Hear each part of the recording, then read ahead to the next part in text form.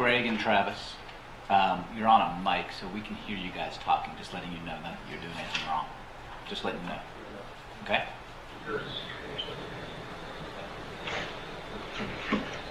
Okay. Back on. Mr. Greg McMichael, Travis McMichael, you all can hear and see everybody? Yes, Your Honor. Thank you, sir. Thank you. All right. I don't have everybody present. All of you can just walk to the bathroom.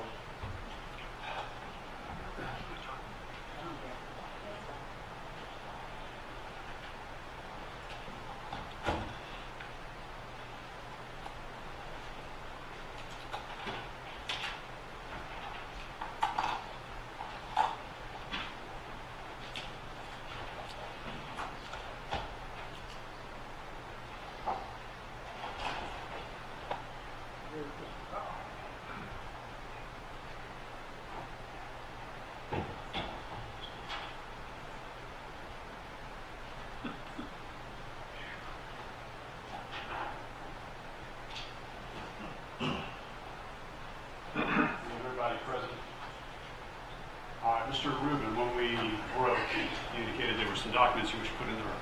Yes, Your Honor.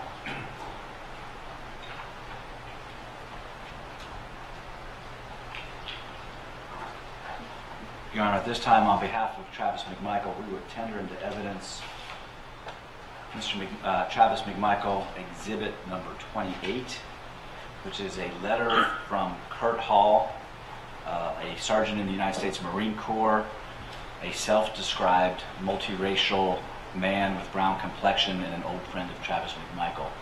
This has been provided to the state in advance. I think it's been provided to the court, but I may be wrong on that. So we would, at this point, tender number 28 into evidence. For what it's worth, no objection. We hope it's worth a lot. Let's see. Is Ms. Moore getting the exhibits? If I was regularly in this courtroom, I was going to this very well. Judge, I don't know if the court has a copy, but Sergeant Hall describes Travis McMichael as his mentor in the United States Coast Guard when they were in the Coast Guard together. They were roommates for years, according to Sergeant Hall.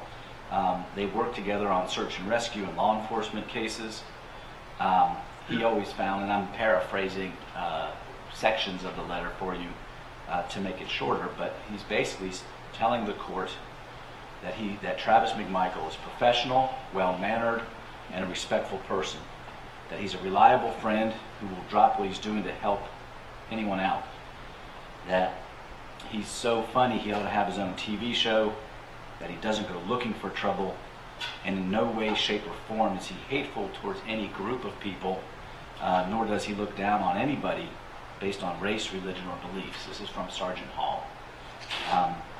He says, in his opinion, that he knows Travis McMichael is a good human who would never harm the innocent and would follow any orders of this court if he were to be granted bond, for what it's worth.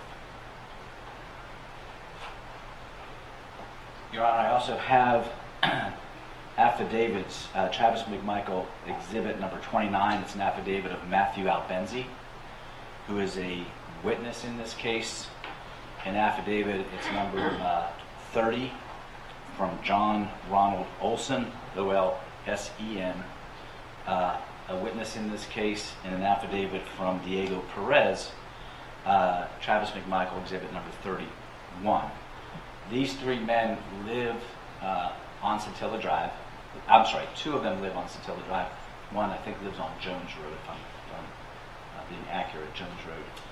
All three are witnesses expected to be called either by the prosecution or the defense. The purpose of the affidavits is all three men swear under oath that they've encountered no situations with Travis McMichael in which he's tried to intimidate them, get them to change what they saw or heard, or change their testimony in any way, and they don't fear that if granted a bond, that Travis McMichael could in any way or would in any way attempt to obstruct justice or the administration of justice by getting them to change their testimony or intimidate them into not testifying at all. In fact, all three, if not called by the state, would be called by the defense. So I would tender these three exhibits into evidence. No objection. With that, Your Honor, we rest. Sure. My understanding in discussions during the break is at this point, Greg McMichael's team would like to present their case since my response is largely geared towards the both of them. I think that will be an advisable procedure if that's okay with the court. That's fine. Very good.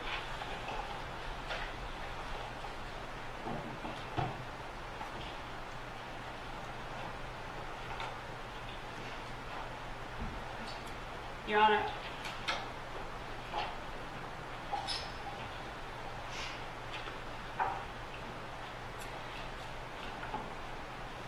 aside from a jury verdict, this is the most important decision that directly impacts the life and the liberty of anyone who's facing criminal charges.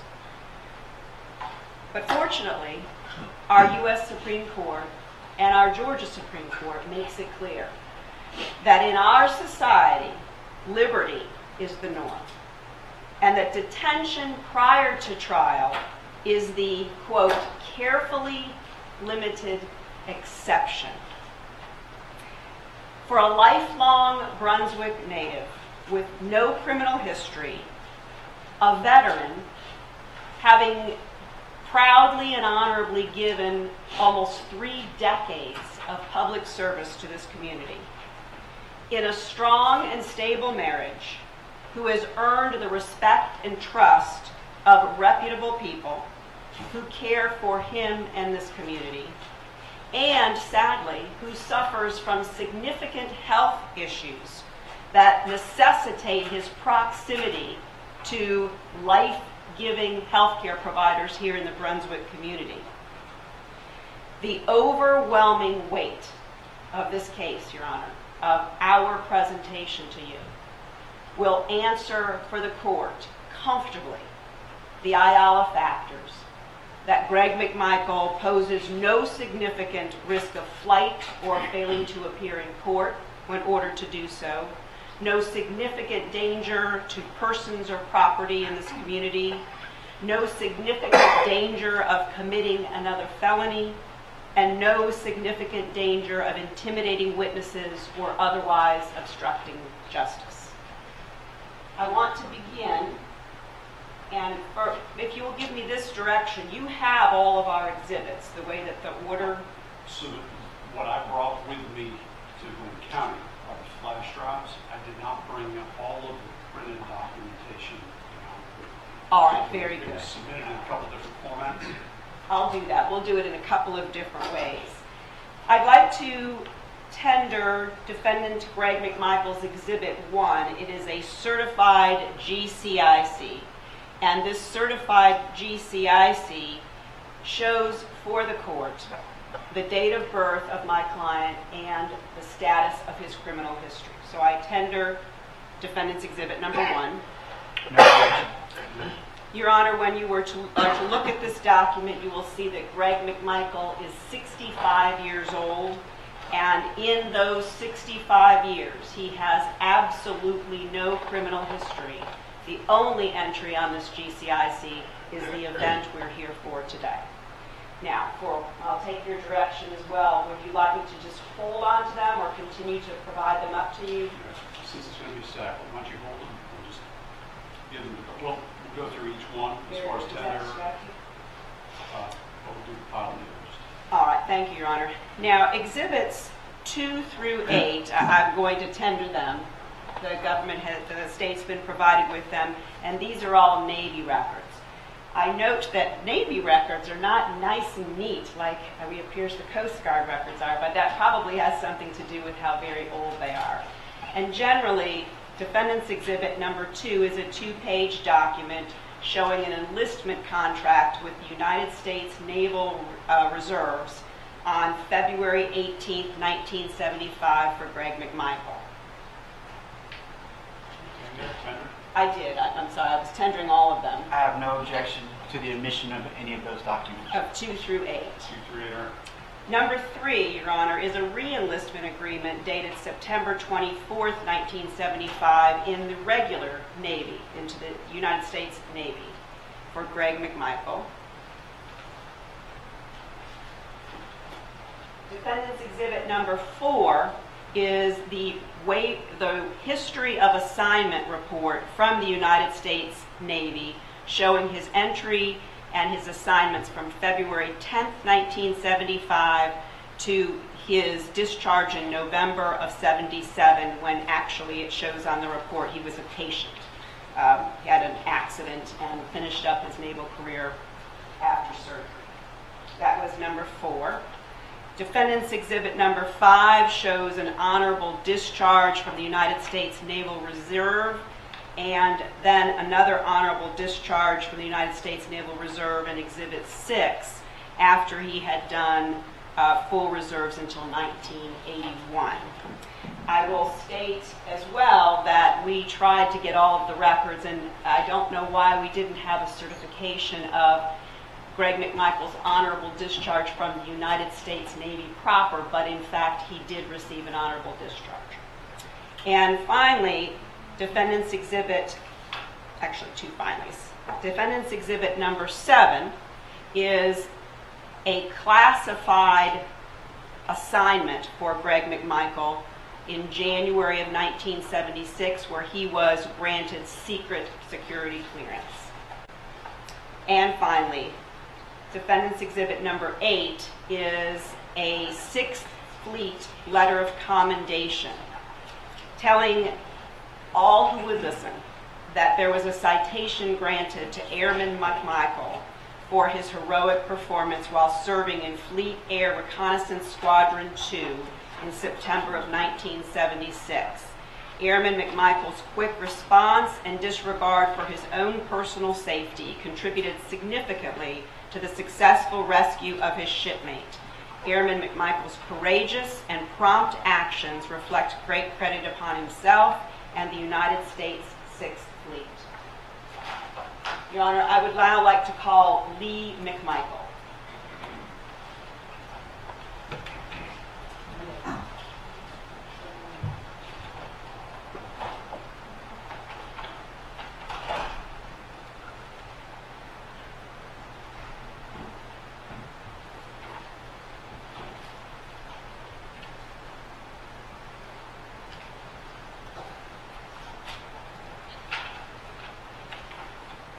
If I may, Your Honor, for ease, I'll just leave these here and we'll talk about them.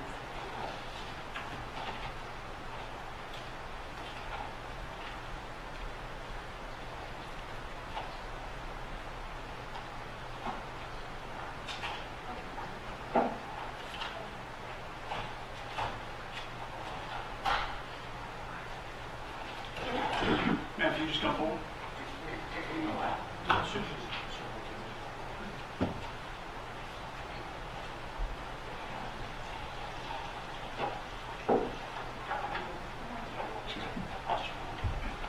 I'm going to go to this one and remind you to remember us.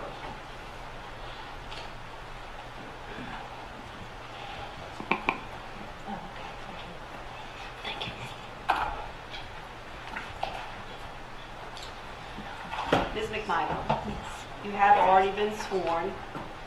Can you hear me all right? Yes, ma'am. All right, and you're close enough to the microphone so you can be heard? Yeah. I think so. If you can scoot a little bit up, it's a little hard for me. Thank you. Ms. McMichael, you've already been here, so the judge has some sense of who you are and where you fit in here. How are you related to Greg McMichael? I'm his wife. Okay, and it's really hard for me to hear you, so No, I'm sorry. I'm going to need you to maybe, does that chair move? I don't know if no, it does not. Okay, so can we move the microphone? How's If that? you sit up a little bit more, that might help me. Thank you. Is that better? That's way better. Thank you. Ms. McMichael, I will take the liberty of just summarizing most of what you said earlier, that you are born and were raised in Brunswick since the late 1950s. Your parents came into Brunswick in '57, and that the only time you left City of Brunswick is when you went to college at ABAC in Tifton. That's correct. What did your father do for a living? He was a physician. When did he become a physician? I'm not sure what year. What sort of doctor was he? He was in general practice. Did he practice in Brunswick? He did. What sort of practice? General practice. Did he have any practice outside the Brunswick, Georgia area? He did. Tell me about that. He had a clinic on Sapelo Island.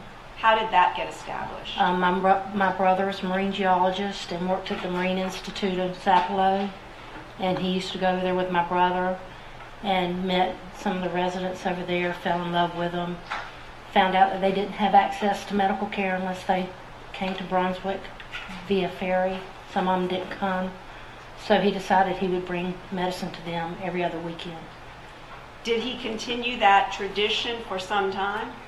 He started in the late 60s, early 70s, and I think it ended like 10 years later. Did you ever go over there with him? All the time.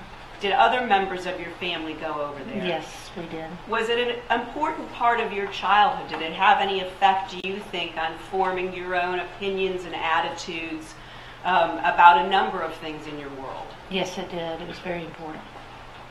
Is there still any marker, as far as you know, that honors your father over on Sapelo?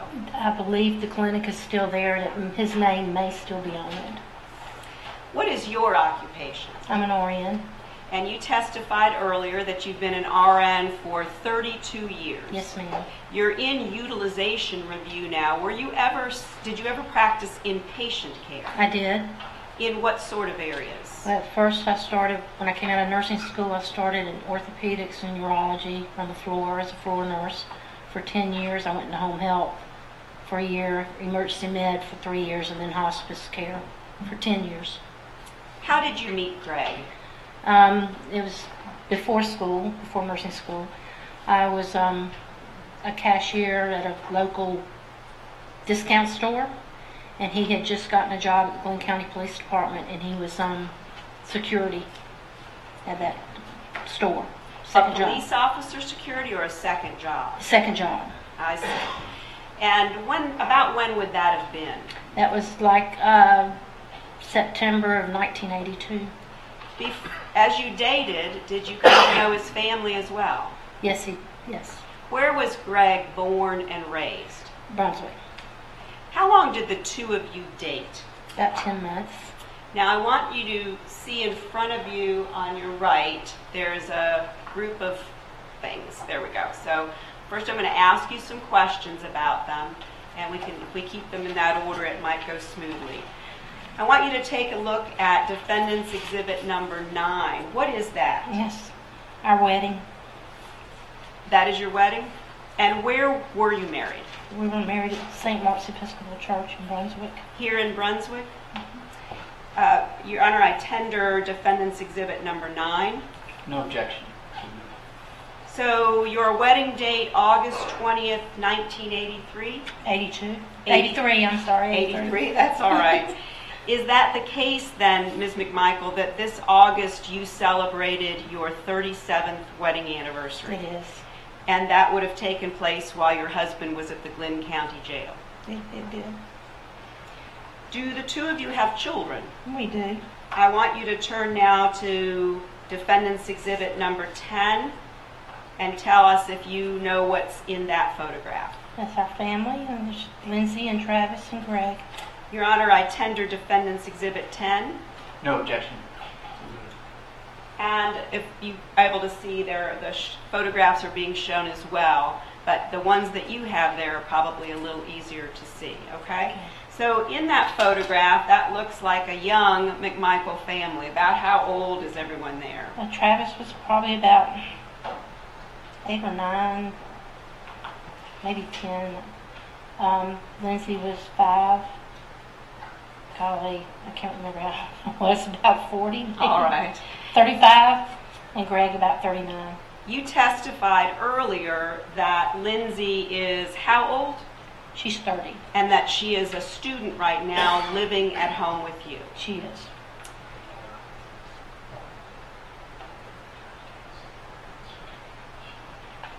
Ah, okay. Yeah, Are you able to I was able to see, and let me address this, yeah, I just noticed they're coming up there, I was able to see them on my screen before. Oh, could we try to get that Well, is correct? is 10 the only one you can see now? It's not coming up on my screen. Oh, so you're not seeing No, anything? I did see the previous ones that were coming up. Did you? I didn't change anything. Yeah, I mean, I can see them from here, again, I took a look through most of each, all of the documents, I never saw, I can see what's up on the large screen from here.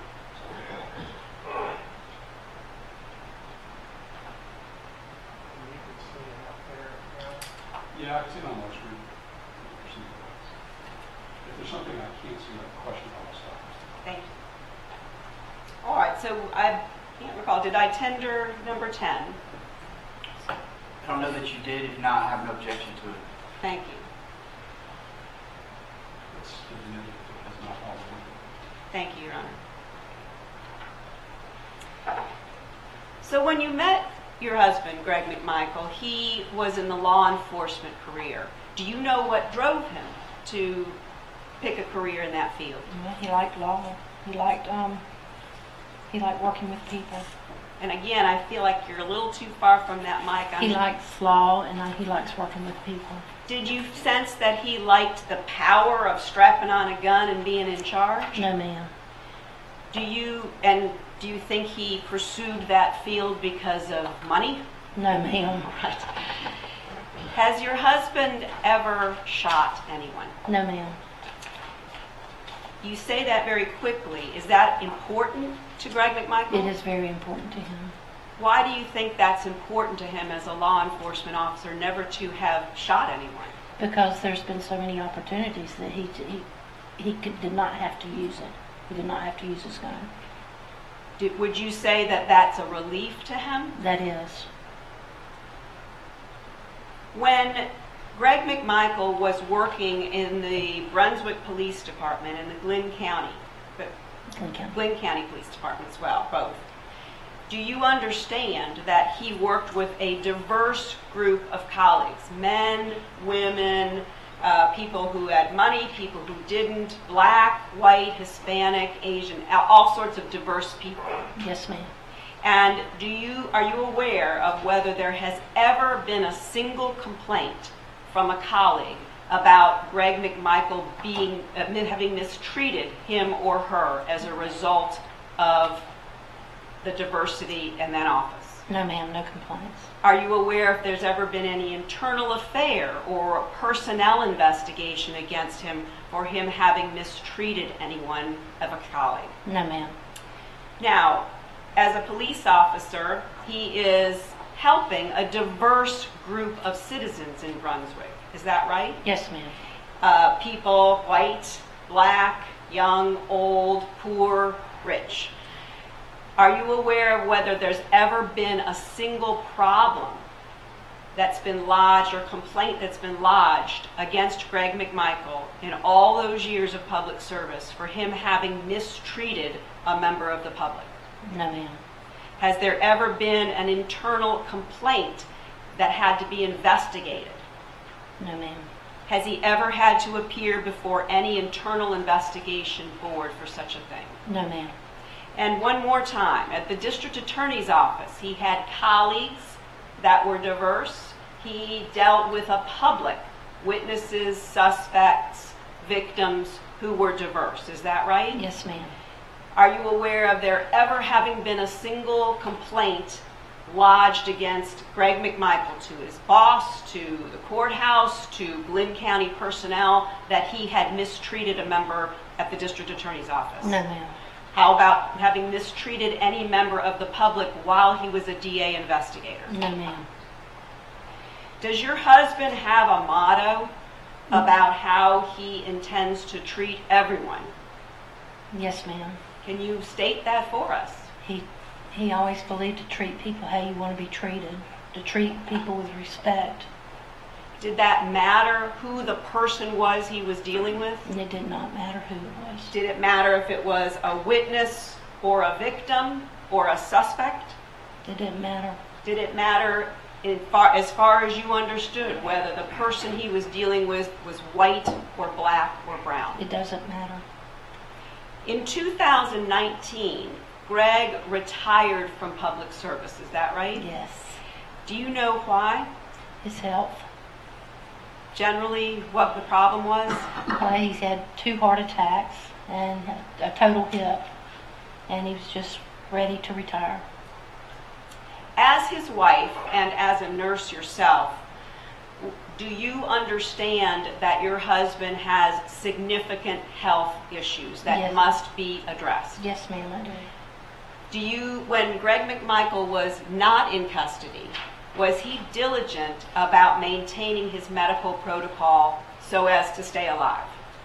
Because of me, yeah. Okay. Would you ever tell him, hey, Greg, it's time for an appointment, and he'd say, forget it, Lee, I'm not up for it? No, he would not. Do you know right now of any physicians, any specialists that he should have been and needs to continue to see on a regular basis? His cardiologist, gastroenterologist, and we need to do a follow-up on a neurologist. I want to show you, if you take a look at Defendant's Exhibit number 11. Do you see that photograph? I do. Do you recognize it? Yes, ma'am. Your Honor, I tender Defendant's Exhibit 11. No objection. What is that a picture of? That's of Greg holding a couple of fish. What were Greg's plans, the plans that you all had together for him after his retirement? He had planned to get his captain's license and do ecological tours and history via boat. Was he qualified to do such a thing? He was. Do you know how he earned that kind of qualification? Well, he worked with the Department of Natural Resources forever. That's how he learned how to do the boat. He also took the test for his captain's license. I want to turn your attention to the Department of Natural Resources. If you would look in there, there should be an Exhibit 22, a piece of paper maybe at the back side. There it is. All right.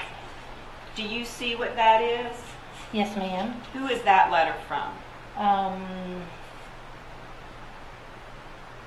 Glenn County Board of Commission. Oh, not that one. Is that Exhibit 22? That's 21. All right. I don't see a 22. We'll put it up. Well. All right. Well, Wait a minute. Here it is. Okay. Yes, ma'am, I do. All right. Very good. And who is that letter written by? Mr. Jim Music. Do you know Mr. Music? I do know Mr. Music. How do you know him? He worked with Greg at the Department of Natural Resources. What did the two of them do together? I think that Jim was a biologist, and Greg worked on the research vessel. When he worked on the research vessel, Greg, I mean, where did his research vessel go? To different places, different islands. And were there any islands that vessel went to that you're familiar with? Sapelo. So was there a full circle that surprised you when you all met? Yes, there was. What was he doing at Sapelo? You mean when he was working? Yes. I'm not sure if he was probably doing research on dragging nets for shrimp and that kind of thing for the research vessel. When you and Greg would discuss his memories of his time at Sapelo, how would he describe that time? He enjoyed it.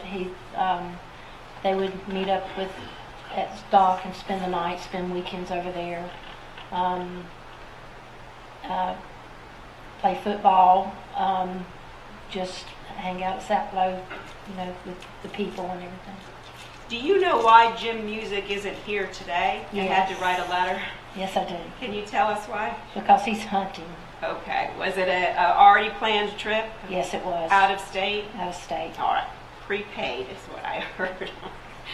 So I'd like now for us to take you back, and I want to talk about some time before February 23rd. When the two of you were married, where did you live? When we were first married, Yes. we lived in a small apartment around the corner from my parents In which city? here, Brunswick. How long have you and Greg lived in Brunswick together? All of our life. All your marriage? Mhm. Now you live in the same neighborhood where the event that we're here about today took place. Is that Yes. right? Yes, ma'am. And you were living there on February 23rd. Yes, ma'am. How long had you been living in that home in the Satilla Shores neighborhood at the time of February 23rd? 6.5 years. Were you buying or renting that home? Renting. Who was your landlord? Connie Scroggs. On February 23rd, who was living at that home with you? Travis, Lindsay, and Everett was there. I want you to take a look at exhibits 12, 13, and 14 and tell me if you recognize those photographs. I do. I want to tender 12, 13, and 14, Your Honor. No objection. Who is that in exhibit 12, Lee? Yes, Greg and Everett. Everett is his grandson. About how old is Everett in that photo? Gosh, I don't know. Maybe about 9 months to a year. Now if you would turn to exhibit 13. What's in that photograph? Greg and Everett? Is Everett a little older there? Yes, he is. And now if you turn to exhibit 14. That's Greg and Everett. A little bit older there. Yes. The living arrangement, as I understand it from your previous testimony, is that Nicole, who is Everett's mother, and Travis, who is Everett's father, have a very cordial relationship so that Everett spends every other week at a house. Right. So a week with Dad over at Grandma and Grandpa's and a week with Mom. Right. Then back at Dad's and Grandma and Grandpa's. Right. Was that a living arrangement back in February that you look back to with happiness? Yes. How important a part of Greg's life is his grandson Everett? He's number one. Most important. Was he actively engaged in Everett's care? He was. He sometimes he got him up. Got him to daycare because he was retired. So he got to get up and get him breakfast and get him settled. Sometimes he picked him up early. And when the COVID came about, he would keep him at home until Travis got there. Well, Greg McMichael has raised his children. And how did he feel about having everyone back at home again?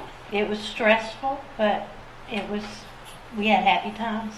How did he feel about having a 4-year-old in the house every other week? He loved it.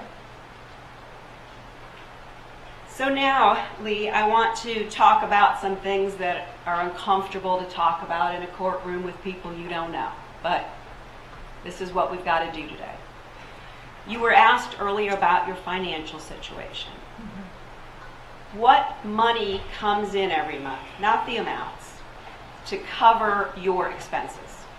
My salary, Greg's pension, and he's gets Social Security. You testified earlier that you're renting a home. Was there a financial problem that resulted in your having to rent and not buy? Yes, during the crash, we ended up going bankruptcy and losing our home. Is that why you told the government earlier, the state earlier, that you have literally no nest egg? That's right. Now here's another incredibly private thing that we're going to ask you about because it's important, and that's the stability of your marriage, Lee. You had your 37th anniversary just a couple of months ago. How would you describe the strength of your marriage to Greg McMichael? Very strong. What are you basing that on? I'm basing it on our past. We've been through so much. A lot of hard times that we just get stronger every time we go through something. So you think the trials that you've had over the last 37 years have strengthened you? Yes, ma'am. Do you mind telling us briefly some of those significant trials that instead of pulled you apart, drew you closer together? Well, when Travis was 9 months old, I decided to go back to school, and Greg took care of Travis while I went back to college to get my nursing degree. He took him 50-50. When I graduated and had Lindsay, I worked straight nights, he worked days. So he was there at night, I was there. He got up, got him to school, I got him fed, and he made sure they were bathed and in bed for 10 years. And then, of course, losing both our parents was bad, but then I came down with cancer, 2003, I think it was. And I was sick for about 2 or 3 months, and he did everything. He took care of the kids. All I did was stay in bed and go to treatment. And he took care of the kids and did everything.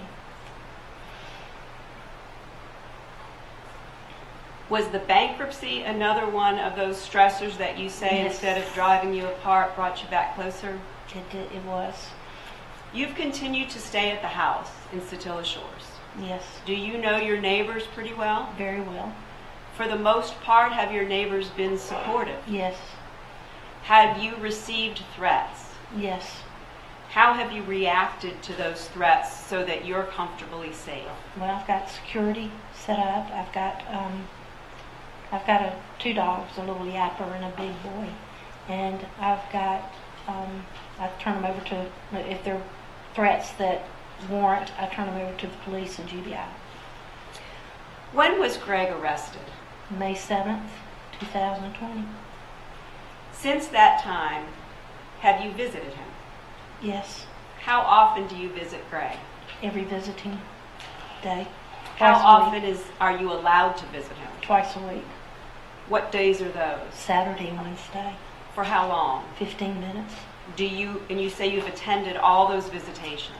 Yes, ma'am. Are they contact visitations? No, Are ma'am. you able to touch each other? No, ma'am. How do you communicate? With a phone and a plexiglass. I want you to look at Exhibit 15 and tell me if you recognize that photograph. Yes, I do. Your Honor, I tender Defendant's Exhibit 15. No objection. Lee, who is in that picture? Greg and Everett and Travis. When you found that picture, was it at my direction? Yes. And what was my request for you? What was the last picture you have of Greg that before he got arrested? All right. And when you look at your husband, do you remember the date when you looked on your photograph? I think this was April. All right, April of 2020, and the arrest was May 7th. How does your husband compare physically to how he was in April of 2020? How does he compare now and appear to you? Thinner, paler, weaker. Well, let's talk about each of those. You say thinner. Are you aware of whether your husband has lost any weight in the 6 months he's been at the Glynn County Sheriff's Yes, Department? ma'am. How much weight? About 45 pounds. You say weaker. What do you see physically to explain how you believe he's His weaker? body posture just looks, You're going like this. Is that bent yes, over? bent over, just body posture. And you say his color is paler. Yes, it is. Are you aware of whether your husband, from the day of his arrest to today, has ever been taken outside Yes, since ma'am. he's been at the Glynn County Sheriff's Department? He has. When? Day before yesterday. Is that the first time he was taken outside in the 6 months he was here? Yes, ma'am. The first time he saw the sunshine, the first time he got out of the jail? It was raining. Okay. And do you know how long he was allowed outside? No, I don't. You're a nurse. Your husband was a law enforcement officer and a district attorney's investigator. Both careers dedicated to helping people. Was that an important part of your decision making? And when you talk about the strength and stability of your marriage, that you are both in those helping professions? Yes, ma'am. Do you and Greg share the ups and downs and your accomplishments with each other? Yes, ma'am. Were you proud of his achievements as a law enforcement officer? Very proud. How about his accomplishments as a DA investigator? Very proud. And were you aware of some of the commendations, some of the recognition that he's received throughout the years for these accomplishments? Yes, ma'am. I'm now going to tender, Your Honor, exhibits 16 through 20 that have been provided to the state. These are the commendation and recognition that he's received in some of the major cases that he's worked. No objection.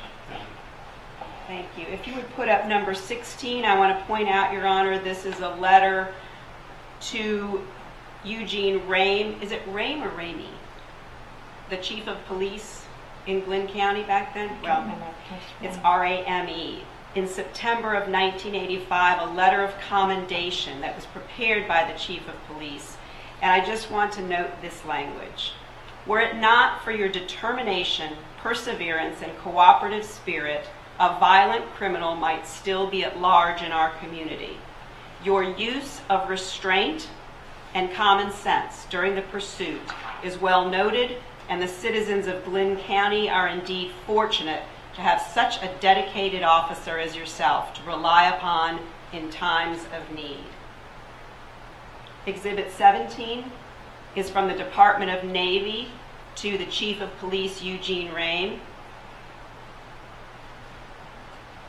recognizing the work that the Glynn County Police Department did in helping apprehend absentee and deserters in the Marine Corps, and asking the Chief of Police to note the pleasure that the Captain of the United States Marine Corps, D.L. White, has in sharing and providing the enclosed certificate of appreciation for the professional efforts put forth by Detective Greg J. McMichael, effecting the arrest and detainment of the Marine Corps absentee deserter. Number 18 is a February 2003 letter from the Department of Treasury, the Bureau of Alcohol, Tobacco, and Firearms, from Hugo Barrera, the special agent in charge, to the district attorney at that time, Stephen Kelly, thanking District Attorney Kelly for making available to ATF the services of Investigator McMichael. And I'll point out that ATF says, Investigator McMichael provided outstanding assistance that was indispensable during the investigative phases of this case. His expertise and professional conduct displayed while working with the U.S. Bureau of Alcohol, Tobacco, and Firearms, as well as his continued cooperation in our agent's absence, were exemplary. Please convey my appreciation to Investigator McMichael in his unwavering assistance and dedication to duty in removing this violent felon from our streets. Exhibit 19, a May 2003 letter from John Albert Dow III, attorney at law in Brunswick, to the Honorable Stephen Kelly, thanking letting the district attorney know that Mr. McMichael was an incredible assistance involving threats and threatening phone calls made to Mr. Dow's residence. He ends the letter by saying, and Greg, please know that I'm supremely impressed with your investigative skill and professional demeanor. I'm sorry to interrupt, but I've tried not to object, but I believe she's on direct, so question and answer I think would probably be a better use of the time from the state's perspective. So I object to the form of the question or absence thereof. I have no question, Your Honor. I'm just interlacing the exhibits that have already been authenticated in the middle of this direct examination. At the time, if they're in, since we have a witness on the stand, let's get the testimony. Very good, Your Honor. There were only one left, and that was number 20, and the court will have the opportunity to take a look at that.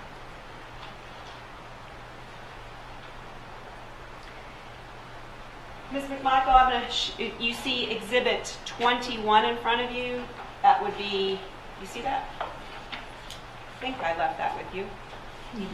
Glynn County Police Department, oh, I'm sorry. Yes. Do you, can you identify that document? It's a separation of notice from County Board of Commissions. All right, tender exhibit 21, Your Honor. No objection. That is the separation notice, is that correct? Yes, it is. Meaning it's telling from the amount of time that your husband gave in service to Glynn County? Yes, Do you see the dates of beginning service and the dates of end service? I do. Will you read those? 11/1/1995 is the beginning, and the ending service is May 31st, 2019. That's 24 years. Yes, ma'am. Ms. McMichael, do you know of any time in the 38 years you've been with Greg McMichael that he has attacked or caused physical harm to anyone? No, ma'am. And since February 23rd, during the time he had it home and the time he's been in jail, has Greg McMichael ever said or done anything that made you concerned that if given the chance, he wouldn't be coming back for his trial? No, ma'am. Do you have an opinion about whether your husband poses any risk of flight? He poses no risk of flight Why do you think that's the case? because he wants his day in court. He's not going to run from his responsibility, and he wants to be proven innocent. I have no more questions.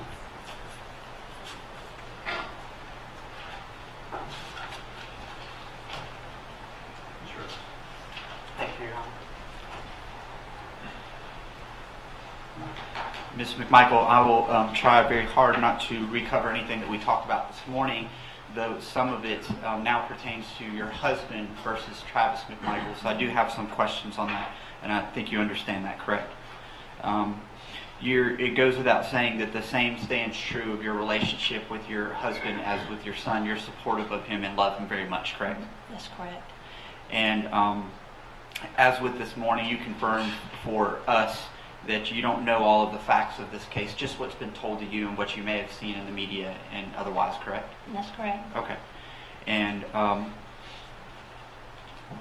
we had talked about the social media post by your daughter, Lindsay.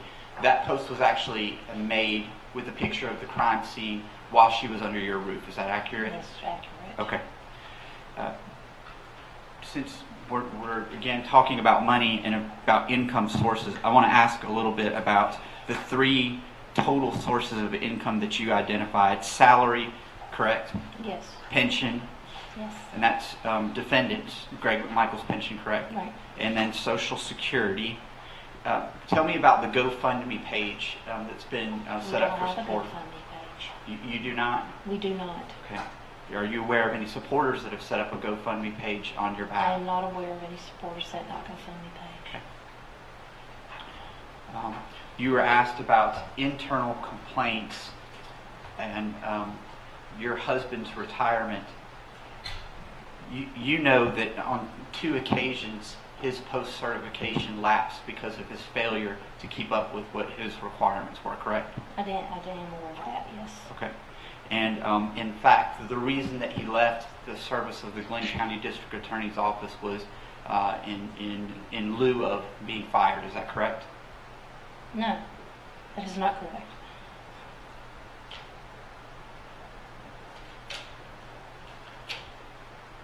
I don't assume that you have access to the post records, that being the Police Officer Standard and Training Council, by chance, do you? Have you seen any of those? I've seen the letters that he's gotten. All right. Let's talk a little bit about neurologists. You mentioned that for the first time, I think, this afternoon. What is the neurological condition that's of concern that requires your husband to see a neurologist? He had a stroke. Okay. All right. So that's related to the heart conditions as well. Well, it may be, it may not be. Okay. Regardless of what that neurological condition is, you agree that your husband does have the capacity and does know the difference between right and wrong. He does. Okay. The bankruptcy that you had mentioned for your family, when was that you had to declare bankruptcy? I cannot remember. It was in, it's when the crash hit, 2000. I don't know. All right, that's I'm fine. not Are you out of bankruptcy now, you and We your are. family? We Okay. are. So you've left bankruptcy. We have. Do you recall when that was? Yes, that was after we got the rental house. So that was probably 5 years ago. All right. Since it was brought up on direct, I want to delve into it just briefly. You mentioned the fact that you and your family had received some threats. Is that correct? Yes. When those threats were received, you did reach out to the state through the GBI and through police to have them investigated, correct? Absolutely. And the GBI and police took it upon themselves to investigate those threats just as they've investigated this case. I guess. In addition to the 2 times that you visit with your husband, Greg McMichael, a week, you've had a number of phone conversations with him, just as you've had conversations with Travis, correct? Of course.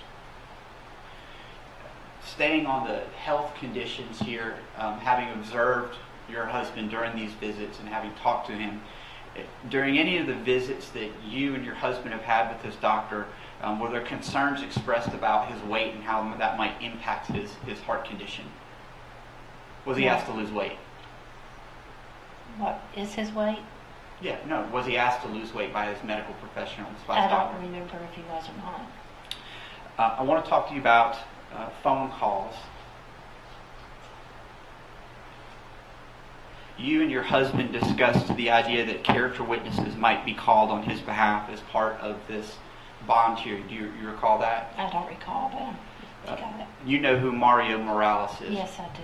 Okay, there was a particular call where you told your husband you thought it was a bad idea for Mario to be called as a character witness. I did. Okay, so let's start first by identifying who he is. He's a former Glenn County police officer, Right. correct? And how is it that your husband and you know who Your Mario... Honor, I object. I received a very specific list based on the court's pre-hearing order of Greg McMichael's jail calls, State's Exhibit number 12. And there were, I think, 10 of them. I'll pull back and look. This, whatever Mr. Evans is talking about now, is not on that list. I'm not tendering that jail call, Your Honor, so it wouldn't be on that list. And she's acknowledged the conversation. I'm just going to talk to her about the substance of it. Well, I think this is something that would have addressed early on, and that's why the court wanted us to make clear what we're going to be talking about so that issues of irrelevance and how Ms. McMichael feels about a person that is being considered as a witness. I'm just not seeing how this is ever going to play into the 4 IALA factors. I've been given a list that includes Mario Morales as a potential witness that would be called during this bond hearing. I know that she and her husband had conversations about that from our investigation. I'm asking her about one of those conversations. Yeah, defendants notice of bond evidence. I had just, after what you told us that, I did actually bring down hard copies of and what you're referring to is the defendant's notice of bond evidence. 5 witness is Mario Morales. Correct. Your Honor, there has been no Mario Morales who's testified. He is on a witness list. There's people on that witness list that are not going to be called. That was a list of who could be called. I suppose that the state could recall Ms. McMichael if they wanted to question her after a witness testified to see if something was true or false. I'm going to permit it. And he's on EGD. Yes. Is on the list. That was 5. That's right. My question was regarding Mr. Mario Morales, and I think you indicated that he was a former Glenn County police officer, correct? Yes, Did he work with your husband when your husband was employed there? he did. You came to know him as well through that relationship, that Yes. work relationship. You told your husband that you thought it was a bad idea for Mario to be called as part of this bond hearing. Why is that? Because I was worried about with the threats that I got and the harassment our friends have had, that with his job, that he may lose his job. Is Mr. Morales still with Glenn County Police Department, or No, are you he aware is that not. he's no longer there? He's no longer there. So that risk of employment loss doesn't necessarily apply anymore in terms Yes. of Glenn County. Not Glenn County, but it does apply. I want to talk about some jail calls, some of which we covered on Travis. Now I need to talk about some of your calls with your husband. Specifically, I want to talk about May 16th. Do you remember having a discussion with your husband about Lindsay and the advice that your husband gave you that you needed to have her delete her social media? I do. And specifically, he told you they're going to go back and look at what she posted. Do you remember that? I don't remember him saying that. And he made a distinction between merely closing them out and actually deleting, bless you, deleting the social media. Do you remember that discussion? I remember him wanting her off of social media, yes. All right. Did you, in fact, follow his request and ask your daughter to delete social media? She was already deleted from social media. Let me direct your attention to the next day, May the 17th. There was a discussion between you and your husband, during which your husband says, did they get my account killed? Is that correct? Remember that? Yes, When you're talking about getting my account killed, is that in reference to social media and phones? to phone, social media. Who is Lee that you reference in that phone call? Lee is the investigator with the defense. Okay, so was it Lee that you were working with to get that account killed as your... No, Lee had the phone. He was not killing the account. I got you. All right. Just 1 minute. Thank you, Matt.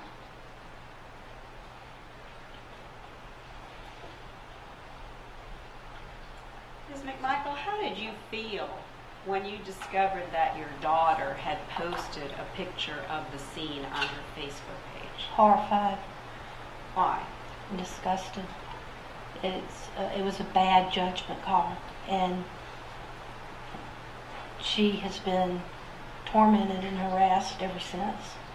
How did your husband, Greg McMichael, feel about what she did? Object to speculation. Had you and Greg discussed how he felt about what his daughter Yes, did? yes. And what did he convey He to was you? furious.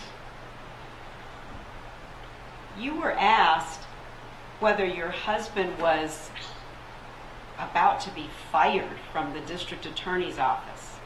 Will you let us know why that is not the case? Because we had planned retirement a year in advance. He had a retirement date already set. My husband did not have arrest powers that last few months. So what he did was he worked in the office between the police department and in Camden and the DA's office until he retired. He never arrested anyone anyway in his duties. Do you know whether a DA investigator even has to be a post-certified officer? I don't think so. All right. And so do you understand that this was an agreement that he and his boss reached for him to finish out the year that he wanted before he retired? Absolutely. Had you ever heard from his boss or from him or from anyone before Mr. Evans the phrase, instead of being fired? I never heard that before. He planned his retirement.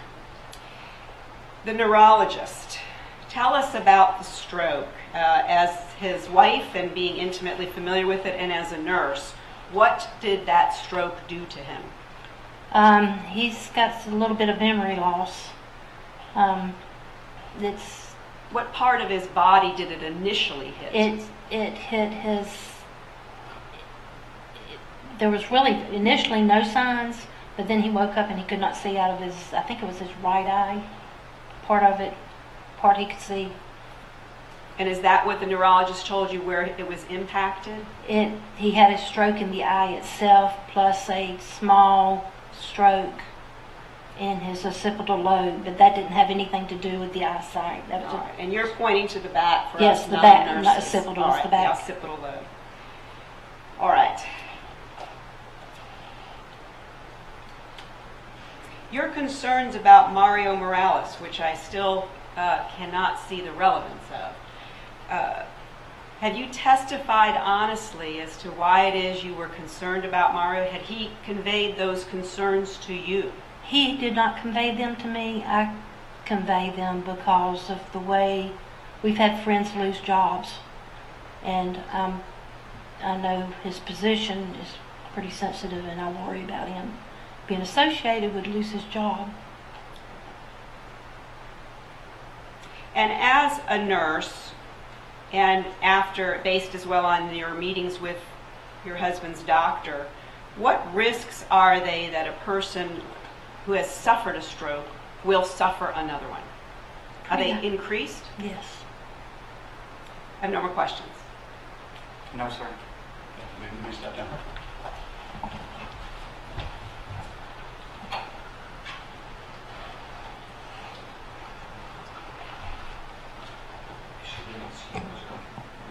Yes.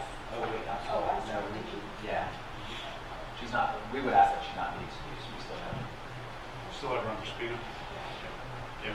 Yes, ma'am. It's just the courtroom, and you need to remain available.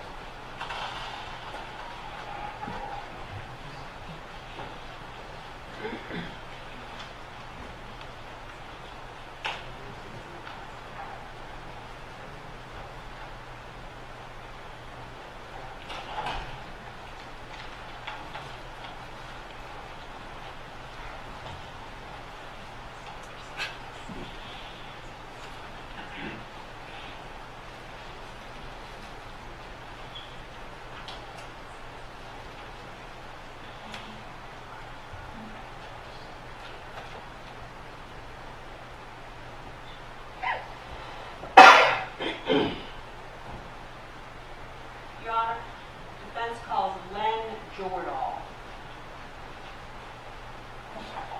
Len Jordahl. Grand jury, Brett.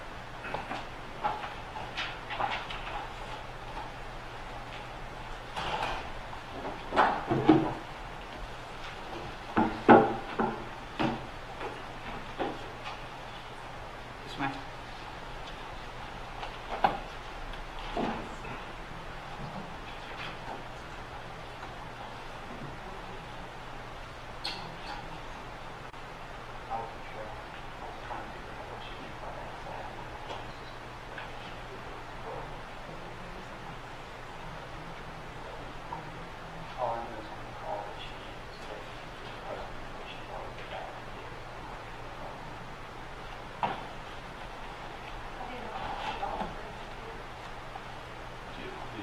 Which one is it?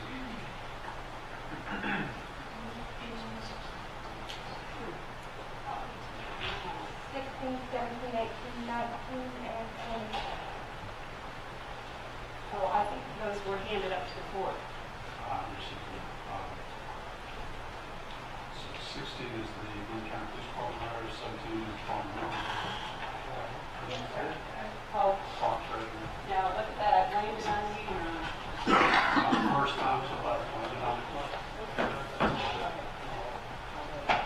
You know, my husband would say, oh, get used to that. You know, I'm glad. It's just, it's so unusual that we have all these. Figuring out the flow here.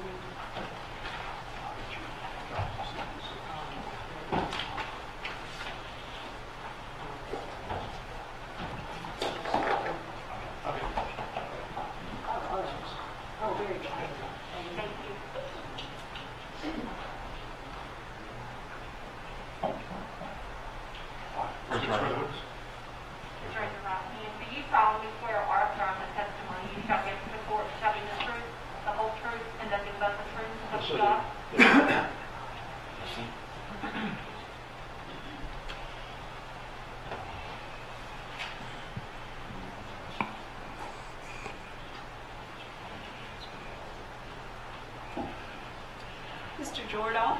Yes. Hi, I'm over here. If you would introduce yourself to the court and tell us how you spell your last name. Linton Jordahl, Jordal. Mr. Jordahl, where do you live? Not the actual address, but what city do you live in? Brunswick, Georgia. How long have you been living in Brunswick? With the exception of a detail to Washington, D.C. for 4 years, I've lived there since 1977. Family from around here too? Yes. And did you raise your family here? Yes. What do you do for a living? Well, I'm retired now. I'm a retired federal employee. Can you go back to the beginning of your career as in the federal sector? Well, I started in the U.S. Marshal Service. When did you start there? I started in 1970. What did you do in the marshal's office? I was a deputy U.S. Marshal. For how many years? Well, in total, counting the transfer back here, for 15 years. As a U.S. Marshal, basically, what were your duties? Court security, serving process, warrants, witness protection, civil disturbance. And then at some point, did you have some deployment situations? Were you deployed at all or involved? Well, I've deployed to situations involving civil unrest several times, witness protection details, fugitive investigation details in various cities around the country. And was that all in your capacity as a U.S. Marshal? Yes. That was your beginning in law enforcement. After the U.S. Marshals, what did you do? Well, after I transferred to Federal Law Enforcement Training Center with the Marshal Service, and I was injured in line of duty in 1982. And then I worked for the Federal Law Enforcement Training Center as an instructor for a few years. Then I came back to a criminal investigation position with the U.S. Forest Service. What sort of courses were you teaching? Behavioral sciences and enforcement operations. So you did that until, bring us a little bit forward here. Well, I taught at the Federal Law Enforcement Training Center until approximately 1993. Then I went with the U.S. Forest Service. I transferred to Washington, D.C., and I was the Assistant Director for Operations for Law Enforcement and Investigations until I transferred back to FLETC in 1997. 1997, I finished up as a representative of the U.S. Forest Service at the Federal Law Enforcement Training Center, and I retired in 2000. And then you stopped retiring, is that right? I stopped retiring, and I worked as a part-time doing security clearances for various government agencies to the present. How do you do that? Well, I go out and interview people and talk to people, pull records, so that they can get a national security clearance. Do you know Greg McMichael? Yes, I do. Do you recall how you met him? Vaguely. Can you tell us that? Well, approximately 1978 or 79, the late 1970s, I met him either as a member of the local dive club here, scuba diving club, or in his official capacity, because at that time there had been a double homicide on Jekyll Island, and the Glynn County court system did not have the state-of-the-art walk-through metal detectors at the time, and he spoke to me about finding some Marshal Service equipment that we could use for that high-threat trial.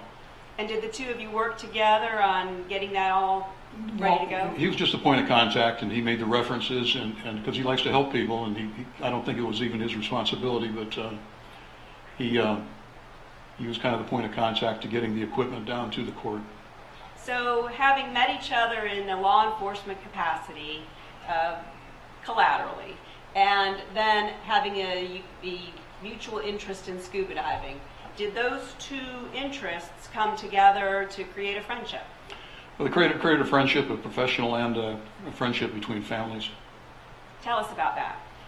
Well, my children's surrogate grandparents lived just down the street from Greg McMichaels. So when I take the kids over to visit with their surrogate grandparents, now deceased, Greg knew the family also, so he would come by and visit, and then his children would come by also at various times, about 3 or 4 times a year. In the period of time, and it sounds like it's a short period of time, that your work as a U.S. Marshal crossed over and intersected with Greg's work here at in Glynn County, did you see or sense any deviation from protocol, from procedure when you were working with him? Not at all. Did you see anything different than that? How did you view his attention to detail and his reliability to follow the rules and the regulations? Well, from my experience, he was a professional law enforcement officer. He was friendly. He followed all known, even from an outside agency, he followed all the protocols that I would expect that would be followed by Glynn County. Did you maintain your friendship after this professional meeting and your families getting together?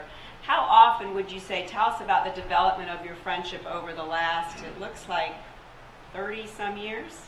It's sporadic. It just depended on my travel and his work. But approximately 3 to 4 times a year, we would meet either at the surrogate grandfather's house, or I visited his house in Brunswick, Georgia, a couple of times. And in all those years and the sporadic visits, especially with your relationship and your foundation in Brunswick, had you ever heard around Brunswick, around Glynn County, any disparaging comments about Greg McMichael's ability to deal with any sort of person on his job or socially? Rich people, poor people, women, men, white, black. Did you ever hear that there was a problem that Greg would have in working with people that were different than him? Never. Have you continued to keep in touch with the McMichael family while Greg's been in jail? No, I haven't. And have you taken it upon yourself to want to help Greg in his efforts to be bonded out? Yes. Can I talk with you about that? You understand that a bond is oftentimes held by a security, and that some individuals can put up security based on the level of certainty they have that they're not going to lose their property. So have you made some offers to us, to the family, about your willingness to do such a thing? I've made that offer. Can you tell us about that? Well, I have, when this incident first happened, I realized that this sort of thing would come up, and I was just waiting for the bail to be mentioned. And I spoke to my wife, and we agreed that we would sign over some rental property that I had, just as a bond. And ballpark, did you look up an assessment, equity-wise, of the property that you would be willing to put up for his security? Yes, the assessment was $108,000. Did you say 108 or 108? It was 108. Now, Mr. Jordahl, it seems to go without saying, but I'm going to have to say it. Do you have any concerns that Greg McMichael will flee if he is released on bond? Absolutely not. Do you have any concerns that he will not show up for court when ordered to do so? I have no concerns. And is your willingness to stake that feeling, stake your property on the certainty of that feeling, does that tell us anything about the certainty with which you have that opinion? Well, I'm certain of his character and the way he's dealt with people and dealt with me over the years. I've never seen anything negative, never seen anything derogatory or demeaning towards other people. Just a professional law enforcement person. And even though this is such a serious case, what makes you so comfortable in knowing that he'll be back in court when he needs to for his trial? Well, I feel I know him well enough to make that decision. Thank you. No more questions.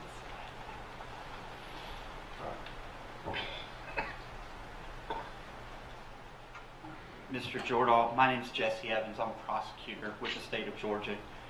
I want to talk to you about your testimony. I don't have a lot to ask you, but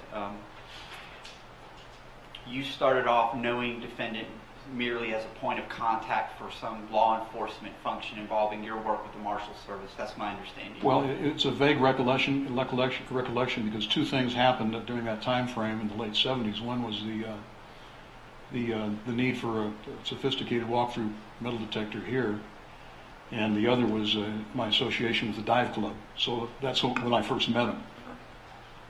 Okay. So you're not precisely certain which of those two led to the relationship? I cannot remember exactly which one during the time frame. Fair enough.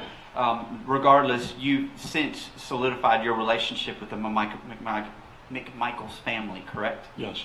And you are here as a supporter of Greg McMichaels and his family, correct? Yes. Admittedly, you do not know the specific facts of the state's case against Greg or Travis McMichael, other than perhaps what you've heard on the media or what some family member has told you, correct? That's correct. Would you agree with this assertion as a former law enforcement officer? Good character never excuses bad or criminal conduct. You agree with that? I agree with that. Let's talk about this property that you have. You said $108,000 in equity in that property? That's what it's assessed at. Okay. Is it encumbered in any way? Is there a mortgage or anything like that? There is a mortgage in the amount of $37,000. Okay. And is that property here in Glenn County? Yes, Brunswick, Glenn County.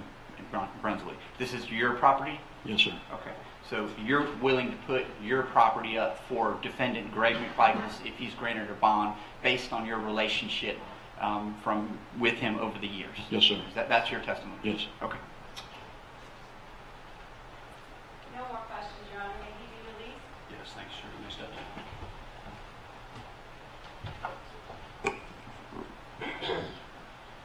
Your Honor. Your Honor. Come again. Yes, sir.